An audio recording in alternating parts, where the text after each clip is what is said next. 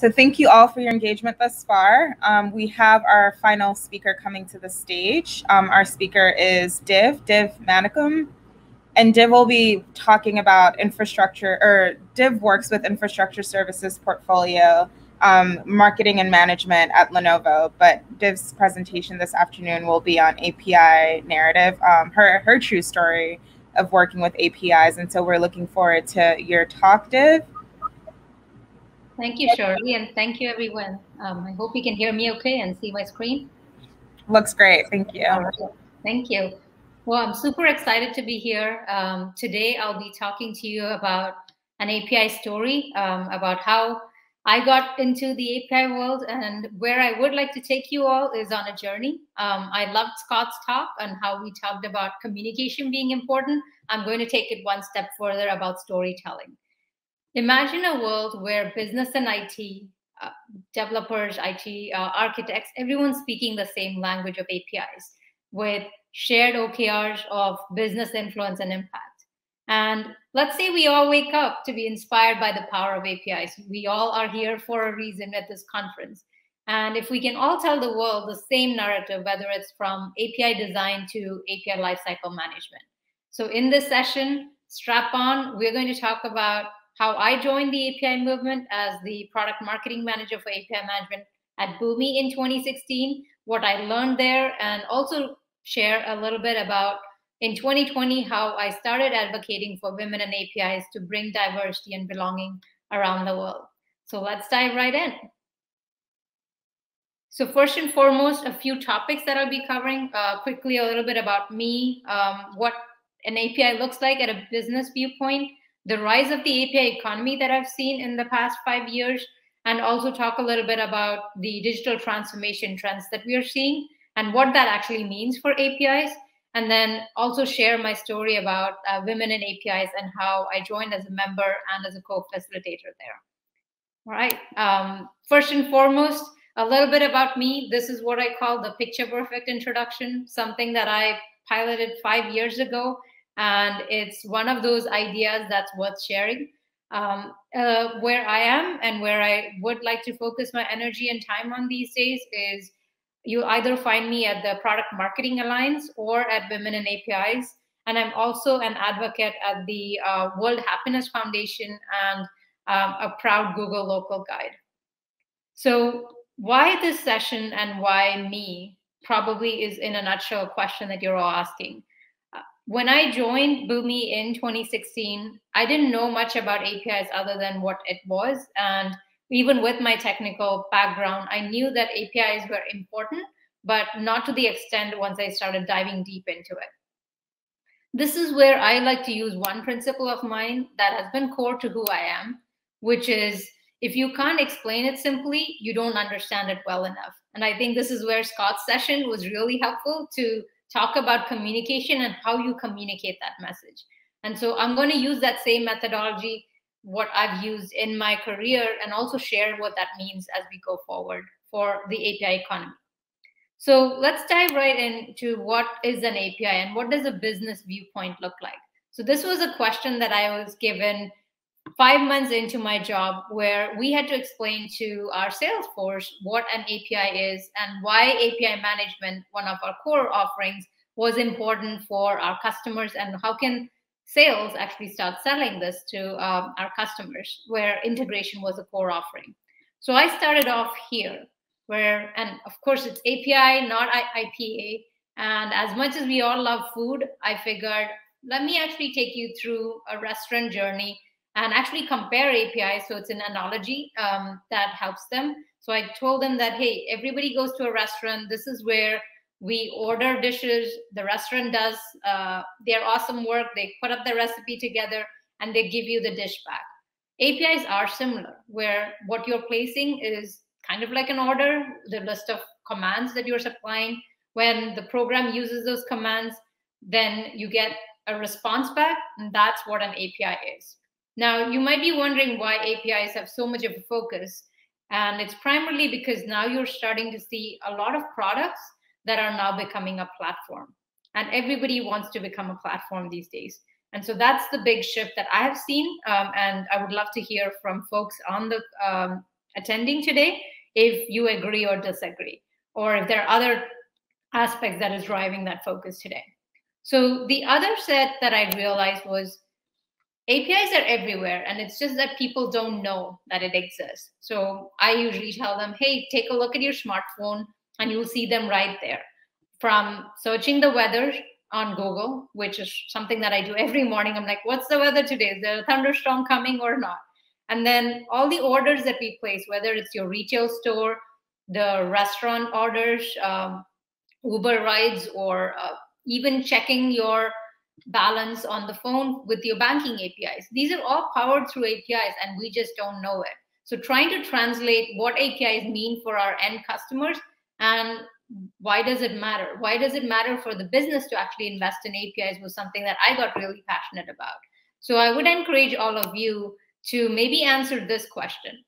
We all love a good API. So what's your favorite API that you have leveraged today? And I would love to see some comments, and maybe Shirley towards the end, if there are some good responses, we could share it broadly with the group. And this was where I realized that we are on a trend. And this is where I call the rise of API economy. And the rise of API economy is not just about, hey, APIs have been there for a very long time. We've started seeing different variations of it. We've gone all the way from REST to RESTful to RESTless. There are different variations. What is driving all of that is SaaS to XaaS, right? We've said we have software as a service, and now we want it to be everything as a service, where any tangible object can be offered as a service. And this is something that I've come across from Rakuten, where they've talked about the evolution of APIs, whether it's APIs that are feeding and analyzing data, because yes, data is probably the central service that customers want to offer for any API consumer, whether it's an extension to an existing business process, or whether it's driving that end-to-end operational aspects of the business. And this is great because we have started seeing that happen more and more in the past decade. But the other thing that's also driving it is making sure that we're thinking about where is the future of APIs. This could be in existing business models. It could be newer use cases. A few trends that I've seen from the Rakuten blog was around better experience on mobile devices, providing new business models around event-driven APIs, better standardization for APIs, whether it's your open API initiative or it's working with different programming language agnostic tools on API specifications. The rise of microservices have actually led to driving or delivering these APIs. And then we also have the last two, which is how do we build an API-driven architecture for end-user apps? And this is a beautiful quote that I saw where Steve Jobs often said, there's an app for that, when the App Store was kicked off and when we had this app revolution. Now I think that we will be at that point in future where we would say there's an API for that. And I think they're already there. So it's just a matter of us bringing that economy together and also having our business stakeholders understand the need for it. And I think the one that caught my attention the most, being on the business side, was APIs as super highways for enterprises. Every enterprise knows that we want to break down silos. There's a reason why we've started seeing those evolutions, and everybody wants to give the customer a seamless experience. So how can we do that? And APIs, I think, is that single thread that can bring internal departments, external APIs, all of them together and actually support, whether it's data analytics or whether it's other business process management aspects that you're bringing forward. So that's, I think, one interesting aspect to think through. Now, what we also had at Boomi, when I was part of the team, we talked about open banking and the PSD2 regulation. Now, this was an attempt to bring that end-to-end data management, whether we're talking about APIs or integration, providing that mediation layer so that you could actually look at what Scott was talking about, the legacy aspects of it, and then also play an active role in that API economy, because the shift is happening. And with PSD2, it's driving that API economy forward.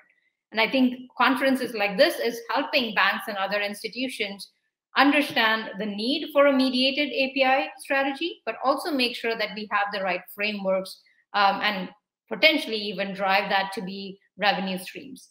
This is where I think we started looking at where is the linkage between digital transformation and API trends. So let me dive a little further into some examples that I've seen, and then also knowing that over the past year, we probably have seen more need for APIs to be leveraged in the right ways, not just for security reasons, but also for better user experiences.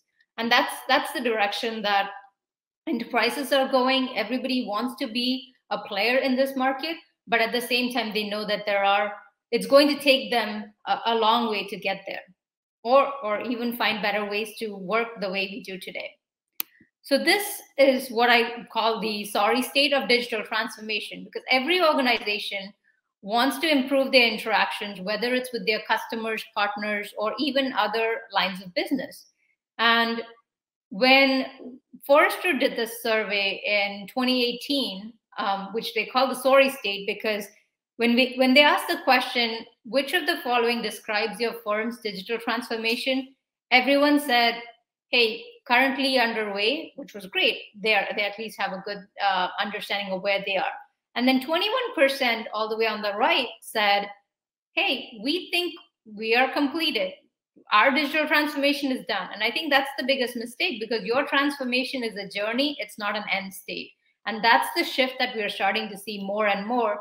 And I think the past year with the pandemic probably accelerated a lot of the requirements that customers had, requirements that retail stores had, where they said, we want to be on that digital transformation, but it just accelerated the path. Now we have options to shop online and buy and pick up on curbside. We never had that option before, right? So those are shifts that we're starting to see. And I strongly believe that APIs are going to drive that mission for us forward. The other piece, and this is an interesting aspect, right? When you think about, if we say digital transformation is the goal, there are different aspects of it.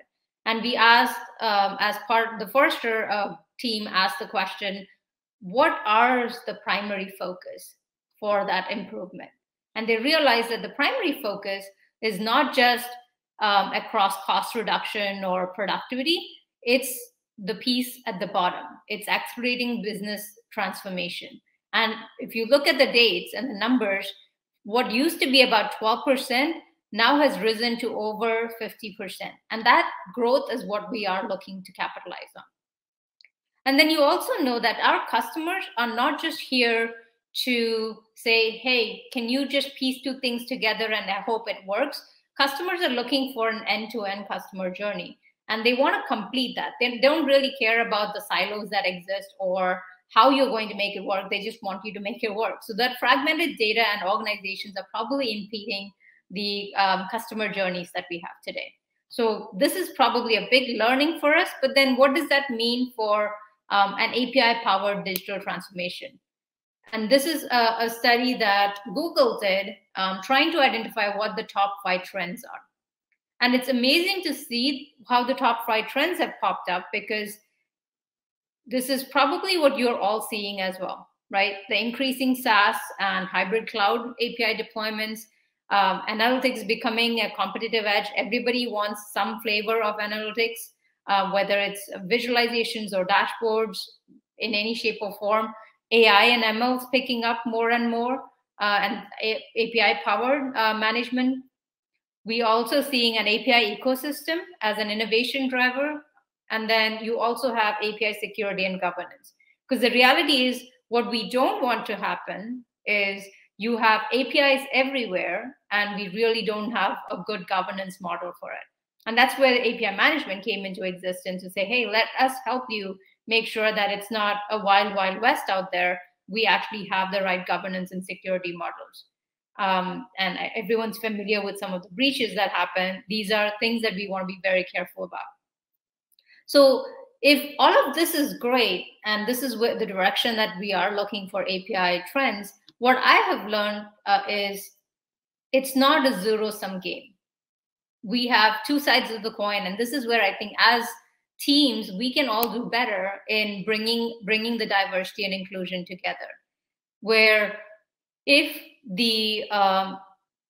Gartner and Slashdata are saying that, hey, we see some trends here where initially what used to be one or two people that are integration specialists, then they drove to become ad hoc business users. Those are integrators. We started seeing citizen integrators, where these are business users that know that they need information. And so we started seeing going from 1x to 100x. And then now we have these digital integrators with AI and ML, and that's accelerating the number. We don't even know, is it maybe 1,000x, maybe a 10,000x? And we're also seeing this growth with the amount of women developers that we have in the organizations today. And so Slashdata ran the survey where they look every quarter on what that growth is, and looking at the developer population. And it has actually doubled its share in 2 years, which is very exciting, which makes me feel confident that we are on the right path. And today, there are about 5 million female developers in the world, based on the Slashdata Developer Economics report. This gives me hope that we are on the right path. And this is where I would love for us to build together the next evolution of APIs and introduce you to the women in APIs community that I'm part of, and that I'm super excited that we have a space and an ecosystem within our API Days global community to drive the focus and make sure that we are actually helping drive the future of APIs, because we know it's evolving. We know that it needs a better balance to get different creative solutions. We know that for that better balance, we need to be attracting and retaining more women in the industry. And Women in APIs is an example of a community initiative doing just that. So it's exciting to see some of the programs that are there, like peer-to-peer speaking and networking events. One of the reasons why I signed up myself for the API Days conference was because of Women in APIs. And you can always join and learn more at apidays.global. So definitely check it out, because we have some really good speaking and networking events coming up in September. And this is a great way to meet other fellow women in the APIs community and also accelerate your growth, whether you're looking to speak at another conference or even just build some mentoring opportunities right there. So that's primarily what I wanted to cover today, but I'll leave you with one last thought. And I thought this was really interesting. I attended a conference called World Fest Live last week. And Leo Gopal mentioned API equal to assume positive intent. And this is where, when you are interacting with the business, assume positive intent, because everybody is working towards those shared goals. It's just that we are not communicating in the same way probably, or that we are just not taking the time to build the empathy to understand the other side. So this is my story of APIs and me, and I appreciate you taking the time. I'll turn it over to Shirley and respond to any questions that we have. And you can always reach me at LinkedIn. So thank you so much for that. That was wonderful. Thank you, Shirley. We just have a few questions for you. I mean, the first one is really, and you talked a little bit about, your involvement with women in APIs. I just would like, if you could offer some best practices for organizations who are trying to recruit, a more diverse staff or a more diverse pool of people, but also not just diverse, really promoting equity within their companies. And then I guess the second part of that question is, what advice do you have for women and other groups of people who aren't, historically represented in API, who do have interest in the field?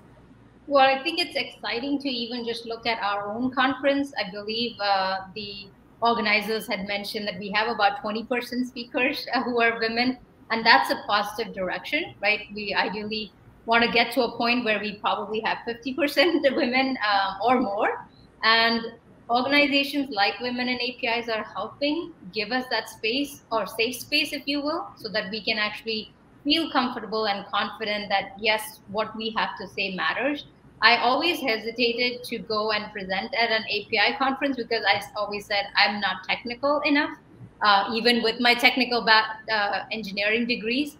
And I think that's the shift that we want to see, that I think everyone brings a unique perspective, and we just have to brave ourselves and leverage the ecosystem that's there to give you the confidence to speak and share your viewpoints. Because at the end of the day, there is a human aspect of APIs, and I think we can all share that aspect together. For sure. And then in terms of what, what organizations can do, can you speak a little bit more to that as well? So I think for organizations, and this is something that I personally am passionate about, is to bring the equity and diversity and belonging together, right? It's not just hiring women talent in the API or technology industry itself, but it's also making sure that they are represented and that they have a belonging, right? They're right there. So making sure that we are giving them a space, and also just look around the room virtually when you are in meetings, and are you giving women an opportunity to share their viewpoints, because that's where diverse opinions and perspectives come together. So I would encourage all organizations to just look around and see how you can be an ally and actually help them in their career growth. Yeah, for sure. And I would just add that, in addition to creating spaces for women, we also want to be mindful about creating spaces for, other diversity and different social identities as well. So thank you for that. Our next question for you is just around digital transformation APIs. And so how do you suggest that we bridge the gap between the business side of things and the IT side of things? And also, how do we engage all of the stakeholders who are involved? One way is trying to understand and speak the same language, right? When we put on our technical hats, and when we are the API developers or the API providers or API consumers, it's easy for us to stay focused on what we are trying to do today, but try to look at the long-term vision. What are the shared business objectives or outcomes that you're looking to drive? And why does this matter for your end customer? Because at the reason why you're building these solutions are for your end customer. So keeping that goal in mind, I think, will give us all the shared responsibility and also shared OKRs to people. Thank you. And finally, how can we all speak the same language? Again, you've spoken at at great length about that, but how can we continue to speak the same language, particularly as we try to facilitate spaces where our consumers and our customers can understand us, but also be part of the work that we're engaged in?